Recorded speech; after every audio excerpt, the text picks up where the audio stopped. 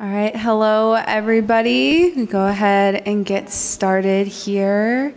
Well, again, hello. My name is Savannah Pinnell, and I'm the Curatorial and Collections Paraprofessional here at the Fine Arts Center. And first, I'd just like to thank you all for making the time to come out on this Saturday afternoon and to be in this experience with us, to get to have this lovely opportunity to hear from the artist Delilah Montoya. First, I would like to begin with a land acknowledgement that was written by Colorado College's elder in residence, Debbie Howell. Colorado College occupies the traditional territories of the Nuchu, known today as the Southern Ute Tribe, the Ute Mountain Ute Tribe, and the Northern Ute people, who lost their beloved homelands due to colonization, forced relocation, and land theft. Other tribes have also lived here, including the Apache, the Arapaho, Cheyenne, and Comanche, and notably continue to do so, along with many other indigenous people. To actively seek social justice, we acknowledge that the land continues to hold the values and traditions of the original inhabitants and caretakers of this land. We pay honor and respect to their ancestors, elders, and youth, past, present, and future. Today's artist talk is in response to our current exhibition, Where the Saint Lives, that I curated with the support of our incredible museum team. This exhibition examines works produced in the southwestern United States and Mexico, spanning from the 1800s to the early 2000s, that make visible the link between cultural identity and spirituality. Through the process of doing research for this exhibition, I had the incredible opportunity to meet and work with Delilah Montoya, whose photo mural La Guadalupana is featured in this show. Today and tomorrow are the last days to see this exhibition, so I'd love to encourage all of you to go check it out if you hadn't had the chance to do so yet. And now it's my honor to introduce to you all Delilah Montoya. Delilah Montoya is a self-identified Chicana artist who works and lives in the U.S. Southwest of New Mexico and Texas. As an activist artist, she poses herself questions about identity, power, land, borders, gender, community, family, that she then explores through her art practice. She's an investigator of histories and lives. Her primary subject is the human condition through time and territory as expressed through the lens of being mestiza, a Chicana, someone who claims a hybrid identity and place in both terms of lineage and culture. Delilah's work is in the Los Angeles County Museum of Art, the Houston Museum of Fine Art, the Mexican Museum in San Francisco, the Bronx Museum, and the Smithsonian Institute in Washington, D.C. Her awards include the USLAF Latinx Fellowship, Artadia Award, and the Richard T. Castro Distinguished Professorship. She is a professor emeritus from the University of Houston College of Arts. I do also just want to let everyone know that we are recording this talk and we will have time for questions afterwards. And now I'll hand it over to Delilah.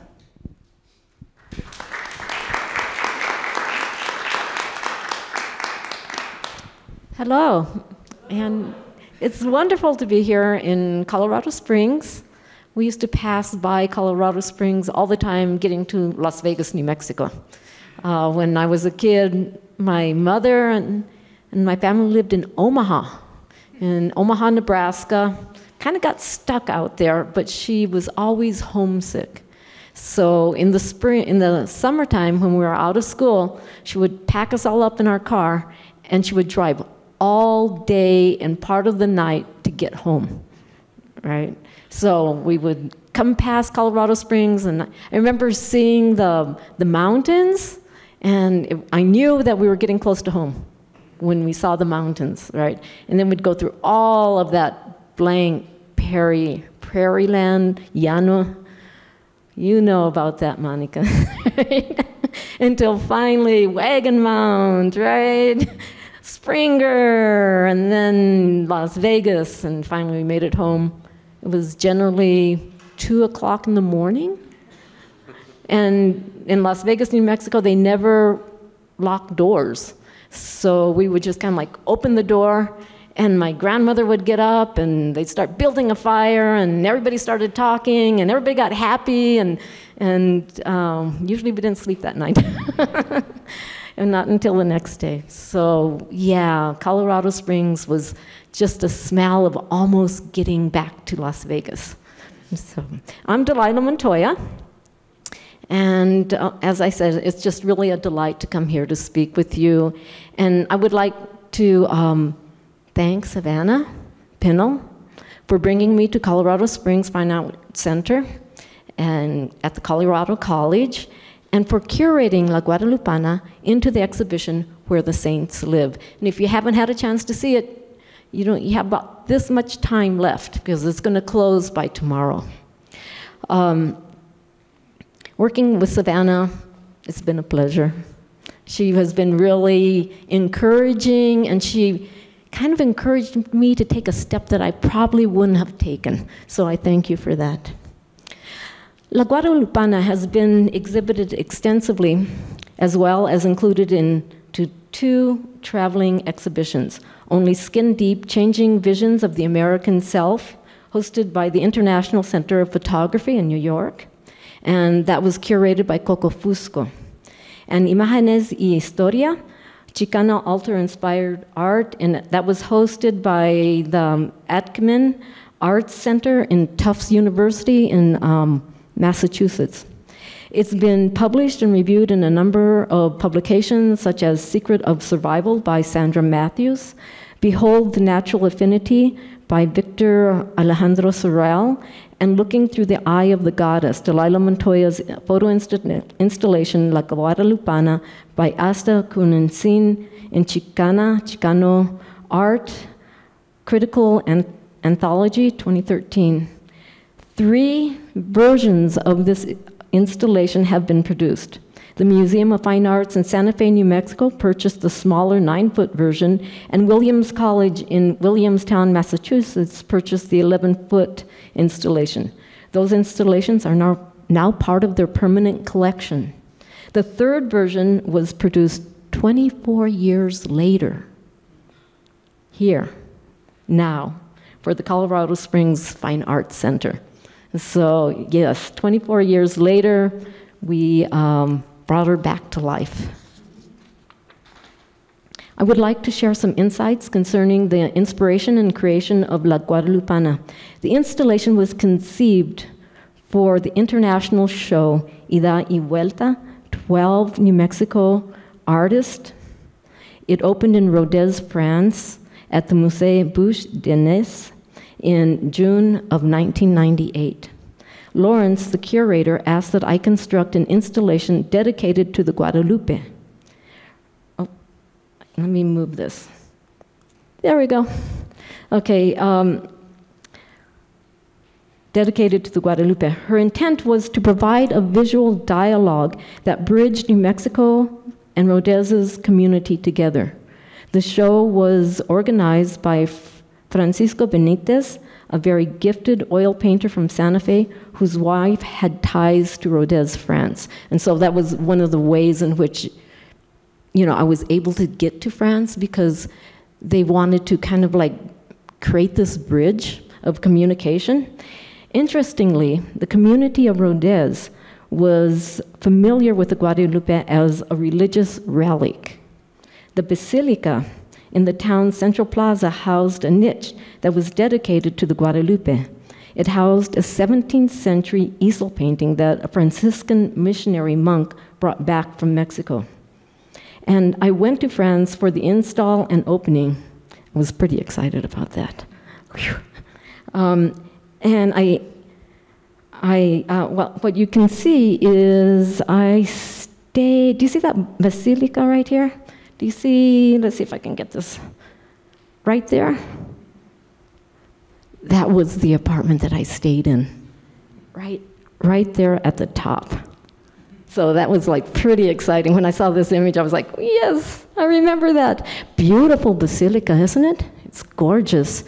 And this right here was the actual easel painting that was brought back. And at that time, I was working at Hampshire College in Massachusetts, and my granddaughter was 2 years old, right?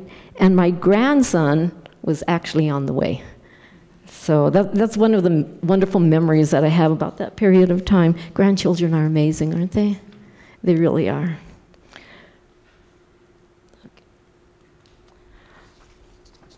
Okay, my interest was to introduce the image as a cultural icon concerning the Chicano vernacular.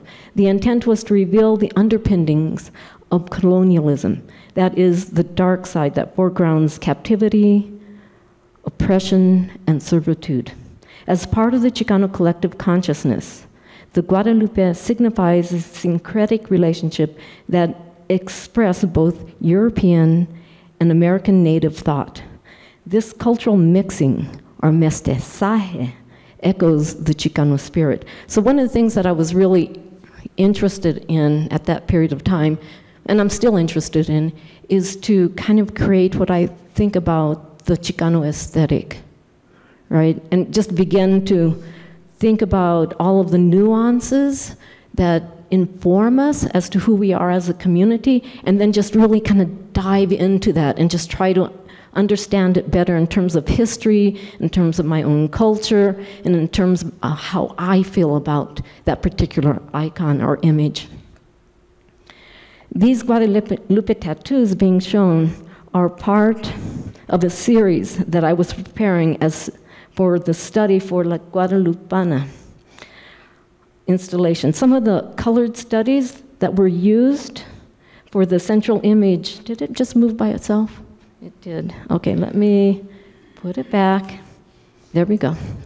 For some of the colored studies were used to frame the central image. Within the Chicano community, La Guadalupana functions not only as a sacred symbol, but also as kitsch reproductions. The images are reproduced in many ways, such as in tattoos, on t-shirts, on candles, even holograms. I actually shipped those cactus that are embedded with the Virgin that you see to France. So these got shipped. And guess what? Customs didn't pull them out. They made it through customs, and so I was really, really happy with that. As I was doing the studies, I made a list as to where I might find people with Guadalupe tattoos, and I knew I wanted to use a tattoo, right? That was what I was specifically looking for. And one of the places I decided was boxing gyms. And I thought about Luis Tapia. I don't know if everybody knows who Luis Tapia was, but he was a boxer.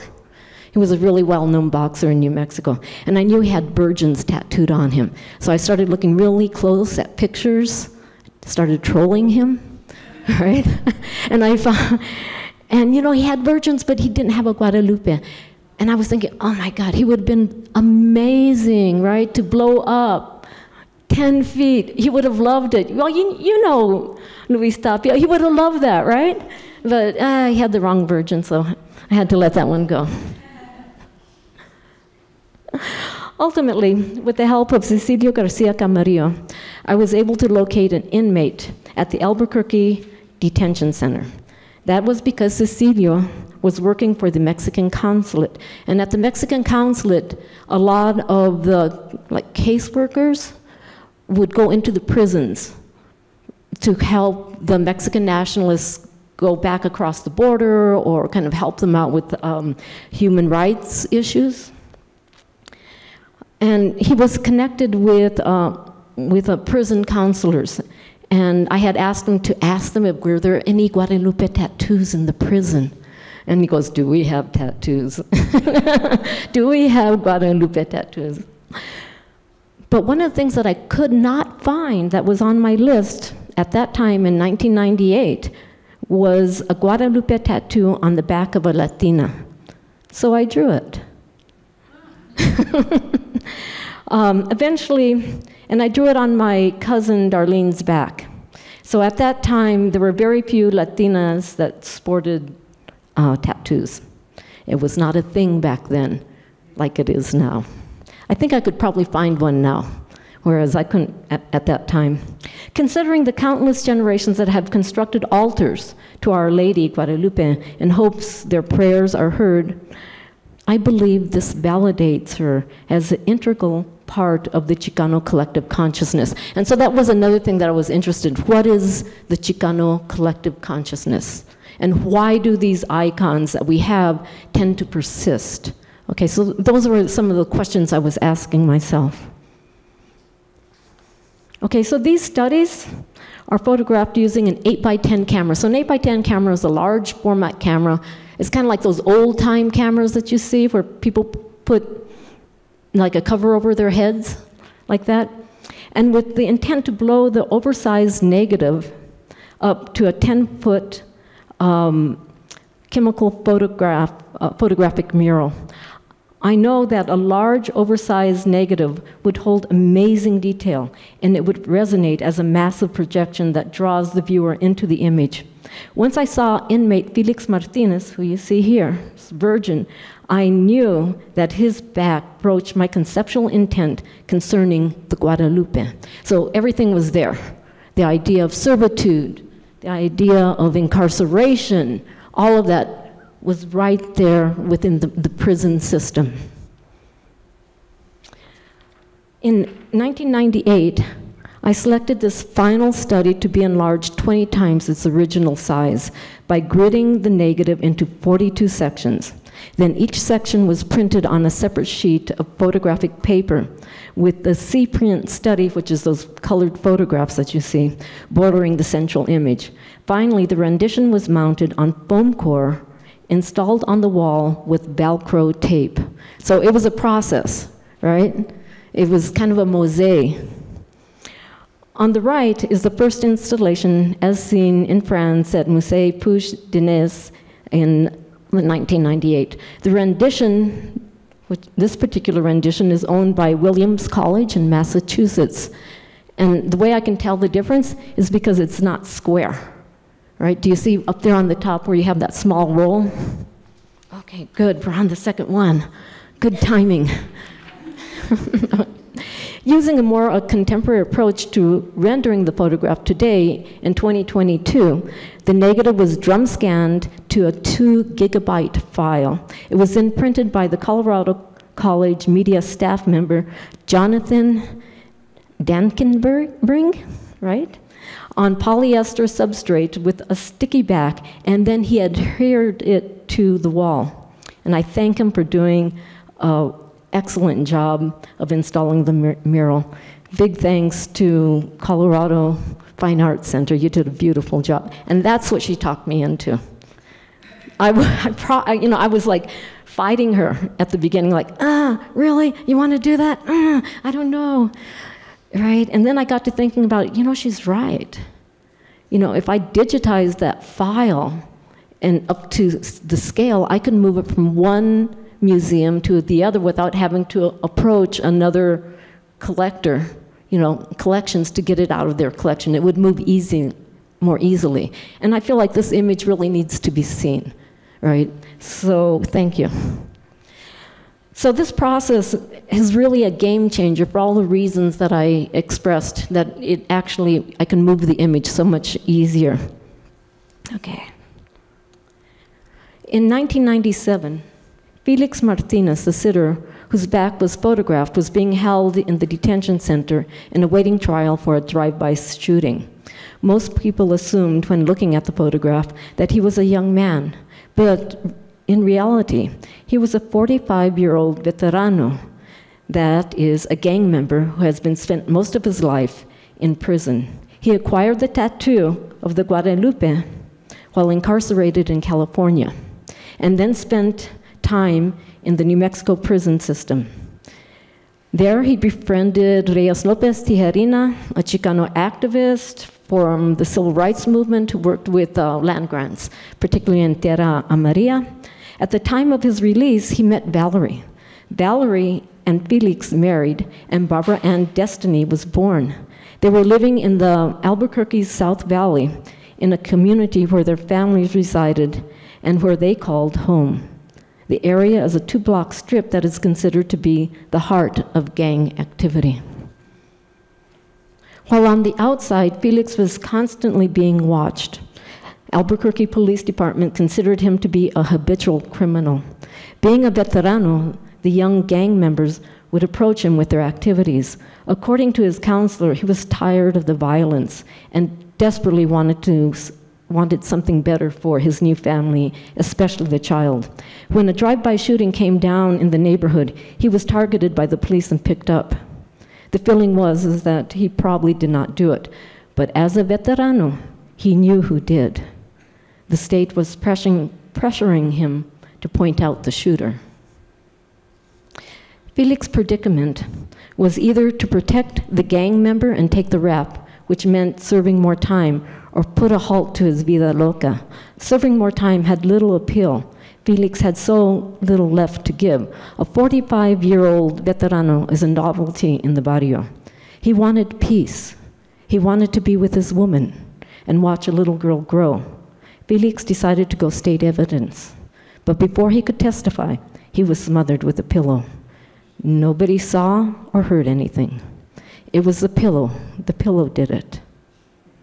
As the story starts all over again, with a little girl left to make sense out of a world that is unsparing. With this experience, I began to understand how surrealism indeed exists in our reality. When Andre Breton declared Latin America as a surrealist continent, Frida Kahlo stated, "It's our monstrous reality." From my biography excerpt in Women Boxers, The New Warriors, Ondine Chavoya writes how the death of Felix transformed the installation into sacred space. He writes, "The image effectively channels the sacred and the profane and transforms the physical space of a prison cell into a sacred space and the body of the inmate into an ofrenda, which is an altar. In this instance, the paired relationship of saint and sinner has the capacity to transform the viewer from before the image into a penitent. So every time that you bow down in front of that altar to see all those little things, you become the penitent." This is the second rendition, slightly smaller, but part of the New Mexico Museum of Art collection. So I'd like to tell you how the second one was made. The story starts with Michael O'Shaughnessy. He's a publisher at Red Crane Press in Santa Fe. And he came to me. I was at a party with Cecilio that the Mexican consulate was having in Santa Fe. And Michael O'Shaughnessy comes to me and says, "Delilah," I didn't even know he knew me, right? "Delilah, I don't ever want to hear that you could not get the shot that you wanted because you did not have the equipment." And he gave me his card. And I'm like, wow, you don't know who he's talking to because I'll take him up on that one, right? And so I was able to get into the detention center, but I didn't have the equipment. So I called him up. I told him, "I need the equipment." And he told me, "Come on down." And he opened up this locker, and there was an 8x10 Sinar camera with lights, right? Amazing lens that looked like diamonds, and he just put it all in my car and told me, "Go."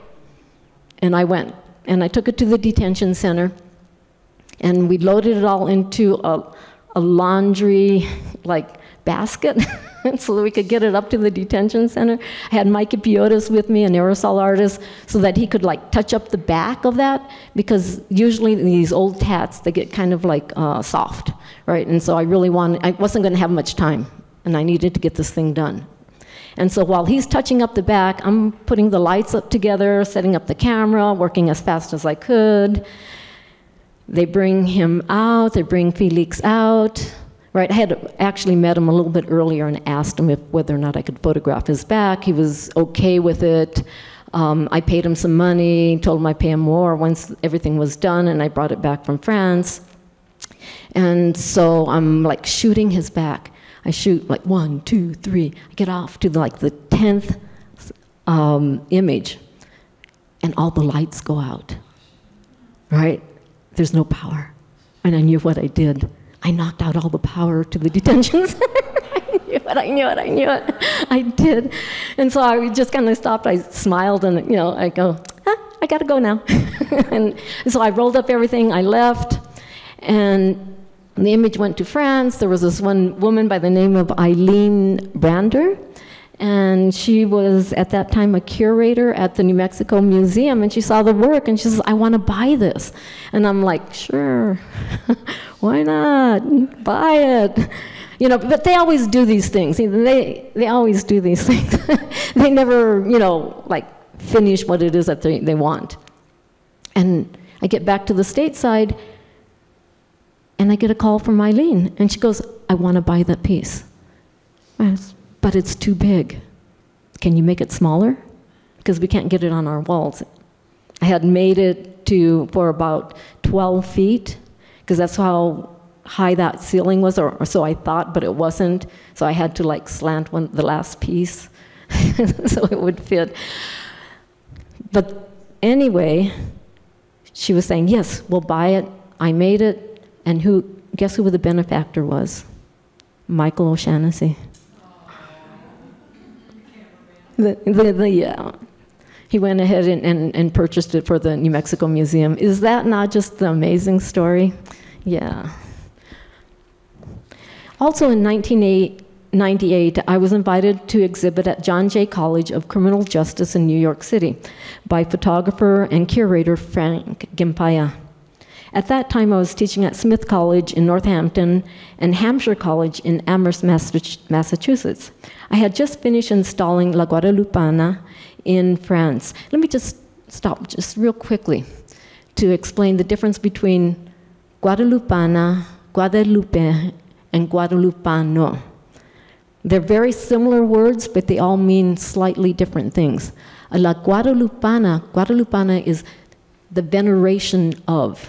People who are like venerating the Guadalupe, right?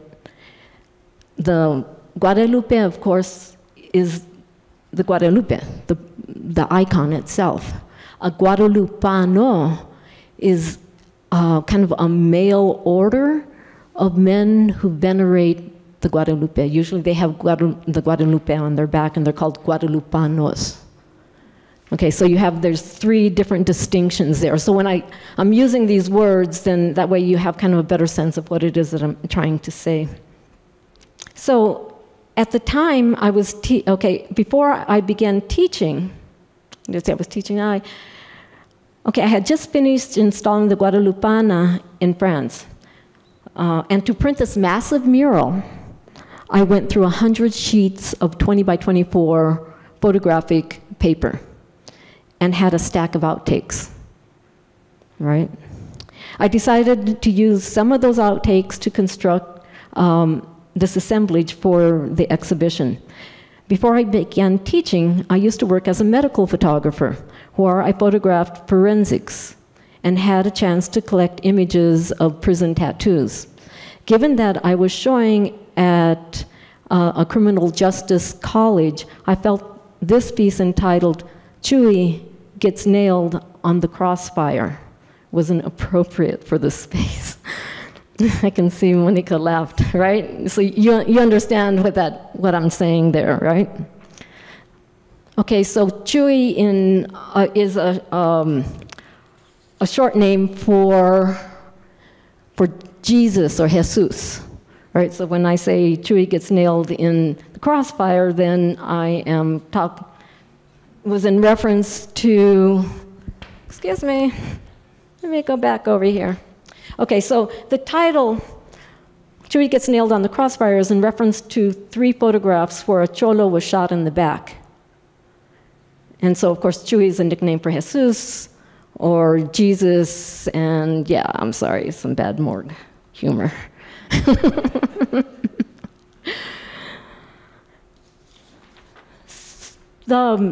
The room where I showed was a small alcove where I displayed the Guadalupe studies alongside with the assemblage. It was at that time I met and befriended the director of the Ford Foundation, Tomás Ival Frausto, and his partner Dudley Brooks. And at that point they became very good mentors for me throughout my career. So that show was very for that reason, was very important towards my own professional development. This is a detail of another install that I did, and it's called the Guadalupe en Piel. It's a window installation at the Andrew Smith Gallery that I did in December of 2000. And as you know, December is kind of like the month of the Guadalupe. And this was in Santa Fe, New Mexico. I was asked by my gallery dealer, Andrew Smith, to construct a Guadalupe installation in his storefront. At that time, I was exploring the limits of digital imaging. That is, learning to capture an image from a negative and then manipulate it in Photoshop, in the Photoshop software. At times I was asked, why do cholos tattoo the Guadalupe on their backs? And the Guadalupe en piel is my response to that question. The intention was to take this powerful Guadalupe lore and frame it by evoking an intellectual response to this act. I started by photographing in the round a torso tattooed with a Guadalupe, and then assembling it as a rollout. I began thinking of the Guadalupe as a bicultural icon that denotes not only the international Baroque response immersed in Catholicism, but references central parameters to Nahuatl thought. The apparition story is seemingly simple. On Saturday, December 9th, 1531, our mother first appeared to Juan Diego. She had a number of appearances, okay, but her first appearance was December 9th.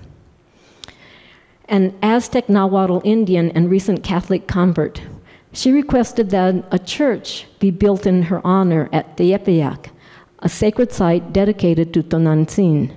The sinal, sign or proof that Juan Diego had spoken to Guadalupe, or possibly our mother, Tonantzin, is her graphic appearance on his cloak, known as a timatli, or tilma.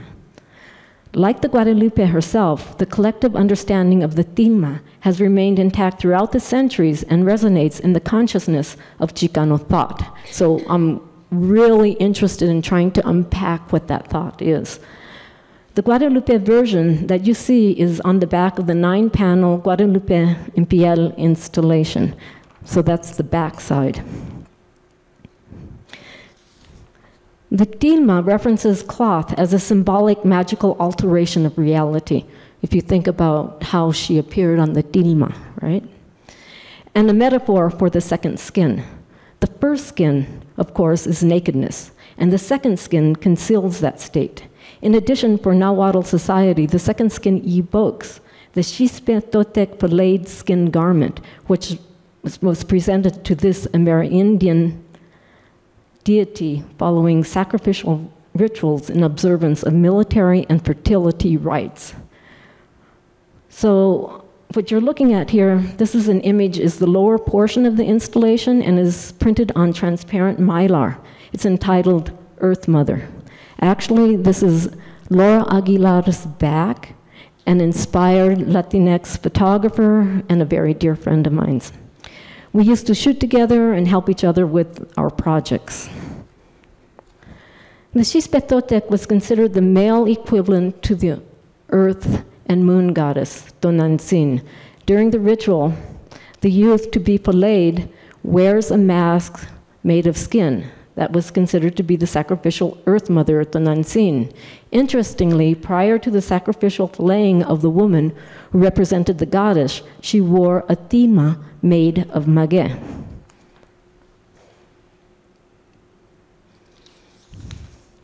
This act binds the tilma into the ritual practice associated with the Xispetotec. The tilma that Juan Diego was wearing when the Guadalupe miraculous image imprinted on fabric was made of maguey. Like the Guadalupe, the maguey is native to the Americas and is associated with the Nahuatl spirituality. The tilma was worn by Diego, hangs to this day in Mexico City at the Basilica that was built at the request of Guadalupe and in her honor.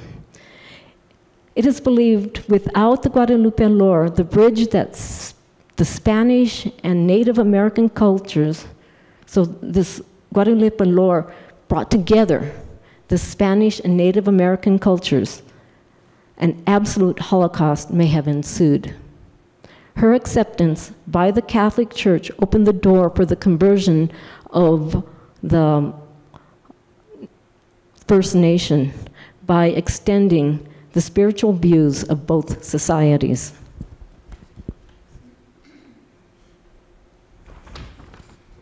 With all this in mind, the contemporary tattooing of the Guadalupe on the backs of cholos is not an odd coincidence. That is, if one trusts the collective consciousness. This act, in many ways, is a ritual practice that is meant to provide protection against harm and also empower the cholo during conflicts. It is a protective symbol. In tattooing the Guadalupe's image on their backs, the ritualistic practice of wearing our mother is referenced.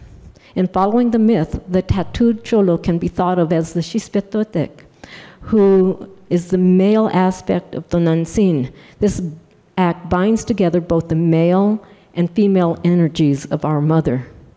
What you see is both the front and back side of the Guadalupe en Piel installation in the storefront of Andrew Smith.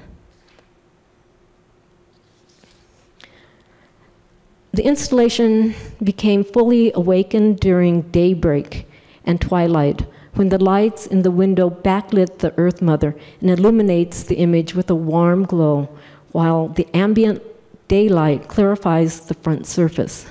This moment between night and day speaks of the dual nature invested in Nahuatl thought concerning Nepantla, the place in between where duality meets. In this case, the daybreak expresses the crack between night and day as the creative act that moves between the two worlds. Pressed on the white vinyl lettering onto the window is a poem composed by Alurista, a Chicano poet, that was written specifically for the installation. It reads, Corazón colonizado como rosas blooms, Guadalupe Tonantzin en la tilma de nuestra Chicana piel. And so, like a brief translation, the colonized heart, like blooming roses, Guadalupe Tonantzin, in our tilma is Chicano skin, the Chicana skin. Thank you.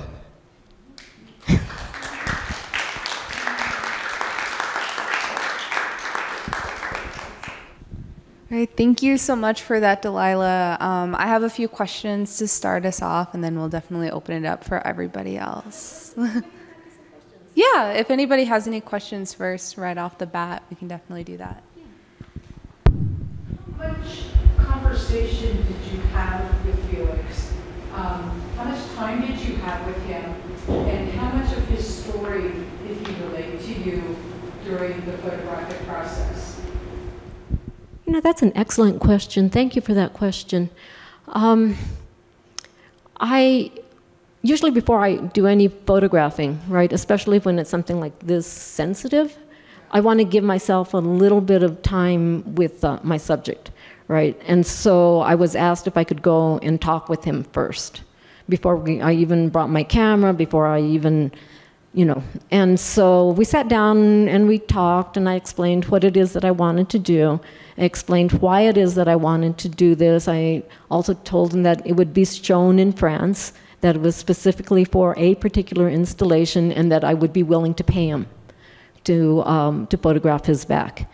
And of course, at that time, I really didn't know the story, where he was, or I knew it was a drive-by, but I didn't know anything more than that. And he didn't reveal any of that with me. He never told me that he had a little girl. I didn't know about Valerie. I didn't know any of those things, right? So I photographed him, and it wasn't until I got back from France that I wanted to give him the rest of his money, right? And then the counselor told me, well, I have bad news for you. He was taken out in the detention center, and then he's the one who revealed all of the details to me. Yeah. So it was at that point that I realized, when you talk about colonization and you talk about the effects of the colonized people, this is where all of a sudden the reality hit me. This is it. This is exactly what we talk about, right? This is what we study about. Yeah. Yeah, thank you for that question. Did you give the money to the family, Yes, after that I did give the money to the family, and then when I sold the piece, then I gave them some of the money that I got from the sale. Yeah, I mean, you know, it's like, yeah, she was, you know, in a really bad way at that point. Yeah. There any, yes? The photograph that you did, that you painted the Guadalupe on your niece's back and photographed in the desert, was that deliberately after Iturbide? For me, it echoes that, you know, the famous... Yeah, you spotted it. It was totally, I was inspired by Iturbide and her image with that woman walking through the desert with a boombox. Yeah, you know, and it was like, you know, I loved the way the dress was and all that. So what I did was I asked my mom, she had a lot of fabric, and I just asked her for the fabric, right? Yeah, can I have your fabric, Mom? You know, so when I went up there in the desert, I, you know, just kind of like fashioned it as best as I could around her. But we had already drew the Guadalupe on her back. I love it because it echoes, but it's not a, you know, you're not replicating. Yeah. The references there in a beautiful way. Oh yeah, I loved her work. I mean, you know, I totally looked at her work, and especially, you know, black and white, right? You know, the black and white images. Yeah, you spotted me. You spotted it. Thank you. Thank you, Monica. You say in your brochure description that the symbol of Guadalupe is dual. It's a duality, that it can represent a symbol of resistance and the presence of colonization and the results of colonization. And on the other hand, can be a representation of protection. Given your interactions with people, what did the majority of people, how did they identify with the image? You know, that's where I like to kind of think about the collective consciousness, because the way it's understood, you know, like on the surface, right, is with the ideas of, you know, Catholic or kind of like the Catholic response, right, to altars, and that she's the Virgin Mary and all of this, right? But then if you start looking deeper into it and you begin to think about, you know, the collective consciousness, I always see the collective consciousness as being, I know like everybody has been on a really like busy like roadblock, you know, like traffic jam, right? And as you finally get to that point where it begins to release, you assume that you're going to see a car accident. And sometimes there isn't one. Right? It's already been removed. It's been backed up for so long that every time a car slows down, right, it's continuing to slow down at that one spot. But you no longer have the car accident. That's the collective consciousness. People are slowing down at a particular spot, but the reason why they're slowing down gets lost. But they're slowing down. And so when I started thinking about the tattoo on the back, on the skin, on the wearing of her, then I realized that Juan Diego was wearing her, right? And when somebody has a tattoo on their back, they're wearing her. So there's the collective consciousness. There's the slowdown. Now, why is he wearing her? Right? And then that's when I went to the Xispetotec, because there was that whole issue of the wearing of Tonantzin. And so it made sense, right? It was sensible to wear her, but they didn't know why, possibly, because of the collective consciousness, right? And so what I'm doing as an artist, see, that's one of the reasons I like being an artist, because if I was an anthropologist, I couldn't say that, right? I couldn't say that because I would have to have more proof. But as an artist, you can be inspired and just say, like, I think it's this. Yeah, thank you. That was a really wonderful question. Are there any other questions? I wasn't here in the beginning, but I came a little late. Why were you infatuated and drawn, particularly to Our Lady of Guadalupe? What brought you to it? What brought me to her? I was challenged. You know, basically I was challenged to put together an installation about the Guadalupe, right? And it was going to be shown in France, and it was really interesting because all the other 11 artists could show their work. A curator went over there, they pulled the work, they decided this is the piece that we want. And for me, what they did was they came to me and says, can you do because I'm a Chicana, can you do an installation on the Guadalupe? And I'm like, I want to make one where it just takes everything and turns it upside down, right? And so that was kind of like my challenge. And I was also thinking about, like, if I'm taking this colonial image, and I was really clear that it was a colonial image, and bringing it back to the old world, what do I want to tell them? What do I want to say about it to them so that it puts it in their face, right? And what better way than making it 12 feet? And it was really, you know, I kind of felt a little bit bad, not really, but a little bit bad, because it was so large, it turned like all the large paintings into postage stamps. Everybody's work looked like a little postage stamp. But, I mean, but that was, you know, I guess maybe that was kind of a bit of aggressive kind of attitude that I had, but I thought it was important, you know. And when I came across Felix's back in the detention center, it was at that point I knew that that was the image. That really was, you know, where my search was taking me. And of course, Cecilio Garcia, you know, he's the one that got me in there. Talk about layers and layers of archaeology of this process and his story that just, you know, blows this thing up in incredible dimension.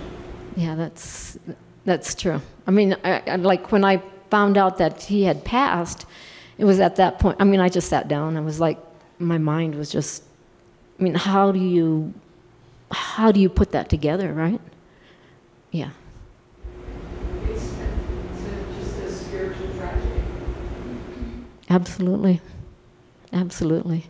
Yes? When you were working with her, I'm sorry, when you were working with this project, do you ever feel the presence of Mother Mary or Our Lady of Guadalupe? Did you? Absolutely. I think our Mother Mary was there when Felix died. And I think she was the one that found him and felt like he's the one that was to represent her. And there was no other more significant representation than Felix Martinez. You know, because, you know, think about what they tell us about, you know, Christianity. There is the repentance. Right? It's a sacrificial death, for sure. A sacrificial death. Right. And one of repentance. And so therefore, you see the two working together, right? There's that syncretic relationship between Nawa and Catholicism and Christianity. They're not separate. And as I understand it, he would not give up the information about who actually did do the drive-by shooting. So he was protecting another life. Is that correct? Do I have that correct? No, not quite. He had decided that he was going to give up the name because he wanted out. But the gang got into the prison system and took him out before he could say anything. I understand that. Yeah. Yes? Did he have to be handcuffed when you were spending time with him, or did you intentionally do that for the photo? I intentionally did that. Yeah, because if you notice, there were some other ones that I had taken of him that I was kind of showing you studies. He wasn't handcuffed, right? And so I kind of knew like the handcuffs had a real kind of heavy kind of symbolism, right? And so I did ask him. I mean, I was kind of like, do you think we can put the handcuffs on? And he was okay with it. He was totally okay with it. Yeah, sure, yeah. Yes? Do you know what became of his daughter and what kind of influence this might have had on her? I did, you know, kind of reach back out to her, and at that time she had a child, and she was going to the community college. And when I was talking with her and talking to her mother, it didn't sound like her mother had told her everything. So I was very kind of careful not to say much, because that's not my place.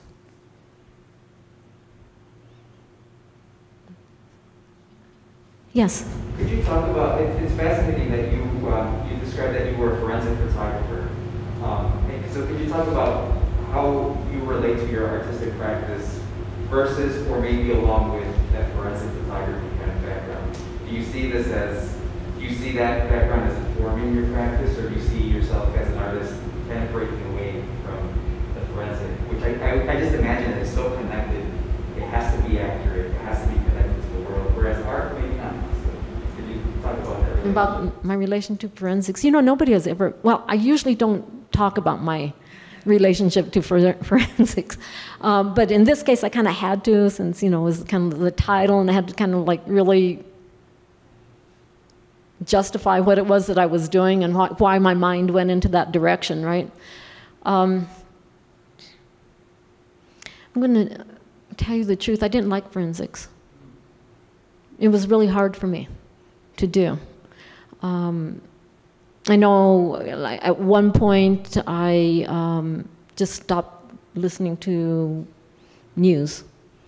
I just wouldn't listen to it anymore, because I did not want to know what I was going to be walking into the next day. I didn't want to have that all night long thinking about, like, you know, I'm going to see this little girl who was raped, and I was going to see, you know, this, or I was going to see, like, car crashes, and, you know, I just didn't want to know. So I really didn't do that for very long. I did it for maybe, I would say, about a year, and then I found somebody else to do it. Just let them do it. I wasn't going to do it. But what effect did it have on me? I realized that there's a lot of things that happen out there that we have no knowledge of, because there was many things that I saw that wasn't even reported on in the news. All right, and I found myself just kind of asking questions. Like, I remember there was one where this woman was just brutally killed by her husband, brutally killed, right? And she was an older woman. He must have been an older man. And I'm thinking, I'm looking at her, and I find myself wanting to, you know, like talking to her, saying, like, at what point did you realize that you should have left? At what point in your life? Right? And you know, so when I got like that, I was like, I've got to get out of here. You know, this isn't working for me. Yeah. So I would say what it did help me inform is that there is a need to know. You know, and that's one of the things that I like to do with my work, is just kind of create knowledge. I think knowledge is very important and very powerful. Yeah. Yes? So we spent some time talking about this experience and the representation of repentance and sacrifice. And my interpretation of it is, like, there's a bit of irony that's represented, because he served his time, and then he was brought back. And then within the eyes of the law, to decide to give up that hand would be a form of repentance, and yet he was in an impossible situation.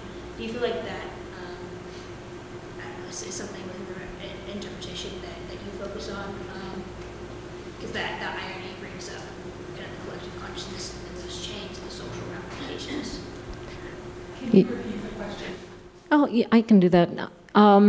It was kind of a long one, but I think I got it.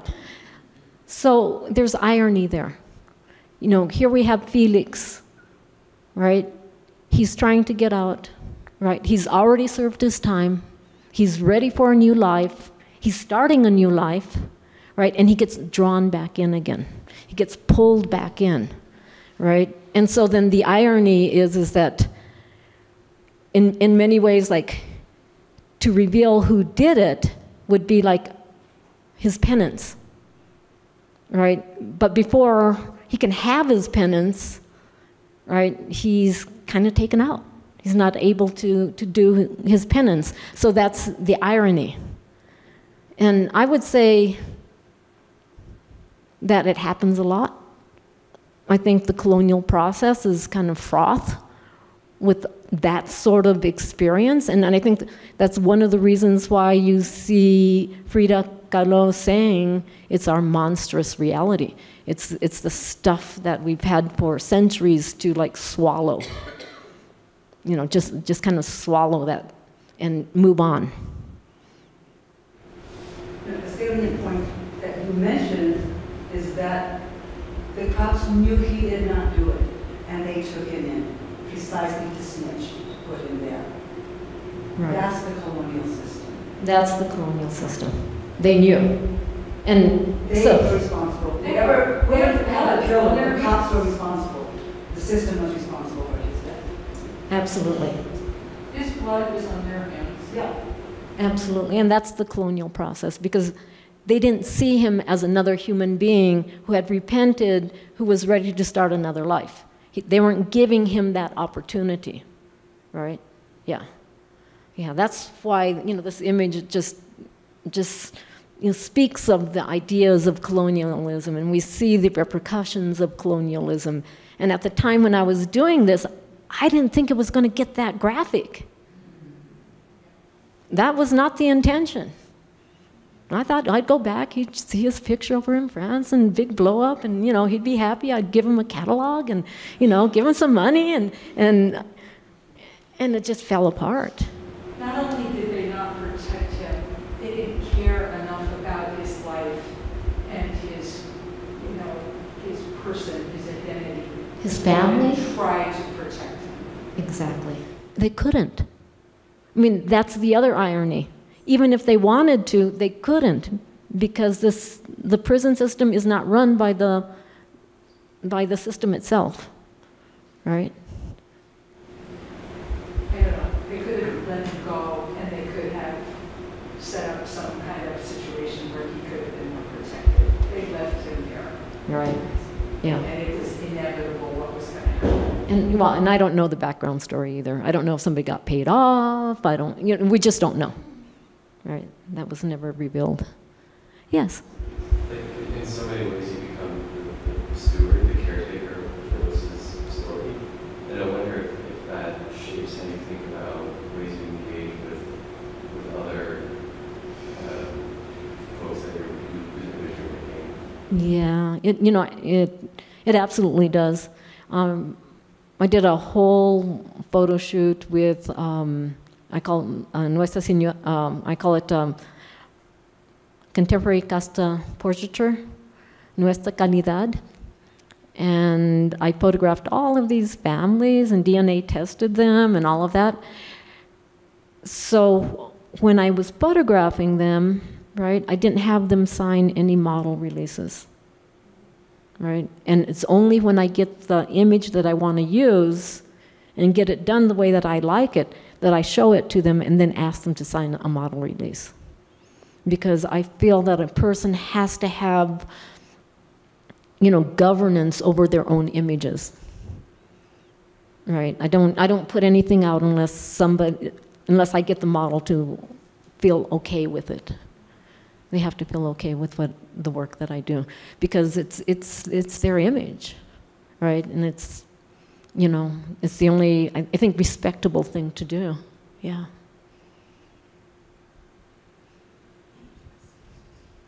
Yes. Have you actually taken a picture of the original What do you mean, a picture? in Mexico City? No, I haven't even seen it. It's on my bucket list. It's on my bucket list. I'll have to go down there and take a look at it. Yeah, yeah. You know, I've read a lot about it. I've seen pictures, all of that. Anybody here seen the? Yes. Yeah, we just went there. Yeah. Tell me about it. It was amazing. It's phenomenal. The hardest part is you're on essentially a conveyor belt going across the front. So she's up there, so I took about 40 pictures of her, and then I picked the best ones. But it was amazing. So is there on a tilma? It's a tilma. They weren't lying to me, were they? It's a tilma made of maguey, a Native American cloth, a Native American shawl. Still just as vibrant. That's the amazing part. It's really, really awesome. And there it is. You can't separate one from the other, right? It's joined together. A fiery join, but it's joined together. Okay, one more question? No? What are you presently working on? Building an art house. Wow. I have a home in Albuquerque. I just retired. And I have this really amazing little piece of property. And I want to build a little art house where I can make work the way I want, as slow as I want to do it, without any pressures, and invite my friends to come in and make work and just turn it into an art house. So I'm working on that right now. And then also with the contemporary Castro portraiture, I'm kind of doing a little bit of marketing with that. I have ideas that I would like to start working on, but I can't do that until I get a good studio to work in. Yeah. Thank you. Thank you. Thank you so much.